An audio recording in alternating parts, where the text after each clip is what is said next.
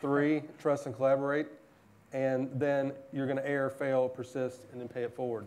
Also, you get free coffee, free beer if you take somebody to different places. Free coffee and free beer. So, this one's for you.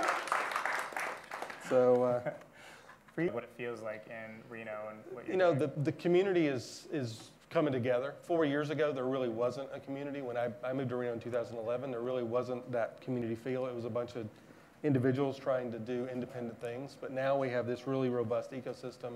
We're all working together, and there's this vibe, right? I mean, we got Tesla, right? Yeah, you did get a Tesla thing. That's a big thing. Yeah, Switch is going to build the largest data center in the world up there. Apple just announced, Google just announced. So we're going to have more data center space in Reno than the rest of the world combined. Really? So Switch is, I guess I know about the Switch. 3 million square feet data center. They do big things. So very cool. We see that as kind of the carrot to get smaller entrepreneurs, startups into the area. So anybody who's watching, like we have a cable TV channel here in Vegas, but we also have some people in the Philippines who watch the show, and we've got all these weird social media things going on. Right. But for people who are interested in it, what should they know about Reno right now? I think that we're trying to reinvent ourselves, and we're trying to be the poster child for reinventing a new economy in an area that has been really kind of going down over the last few years because of the economy. So we're really trying to rebrand ourselves. So you've got a lot of people from the Valley have second houses out there, so they have a presence, and it could be a great connection for them. I mean, my entire staff at the Cube is all ex-Bay Area. Right, and why not be north and south, Nevada versus California, right? There's plenty to share for both. Right. I mean, if you look at it, there's been this rivalry between Vegas and Reno, but the rivalry needs to be between Nevada and California. Yeah, we've got to hate someone. That's the important part. Exactly. We need to have a mutual enemy. There be anybody. So, okay, so obviously we had our last guest on who was passionate about baseball and helping kids. And you, according to your LinkedIn profile, love politics, right? So you're always like, should I vote for Trump and all that stuff, right? Not quite. Or something. You're always thinking about what to do. Yeah, exactly. So we actually came up with a handful of quotes here. And if you notice that the quotes don't have the names attached to them, we have 5 of them. And some are attributed to baseball players, and some are attributed to politicians. So we're going to give you a chance to guess at each one. So your very first one is, you all look like happy campers to me. Happy campers you are. Happy campers you have been. And as far as I am concerned, happy campers you will always be. Do you think that is a politician or a baseball player? I think that's a politician. Lenny, show him if he's right or wrong. What do you guys think? Yell it out. Politician? Okay.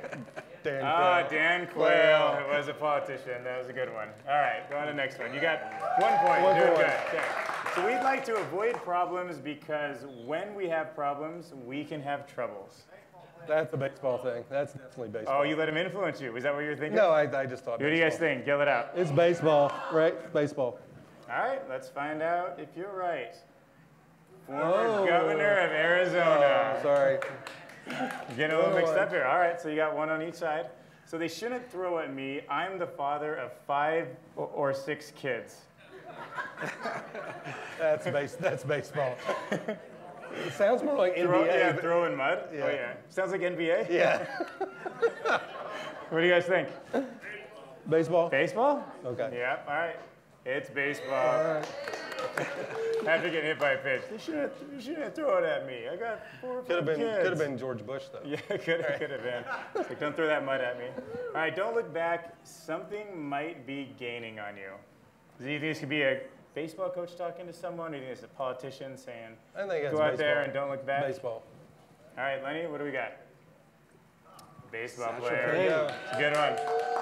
All right, I think we're up to the final one. Okay, a zebra does not change its spots. That's Yogi Berra. That's got to be Yogi Berra, right? Oh, you even named the person? Yeah, go to it. Oh, Al Gore. Psych. Oh, okay, so that's the Yogi Berra of politicians, though. So. The politicians. All right. Well, thank you for coming to talk to us. If they want to check out the Cube, where can they look online?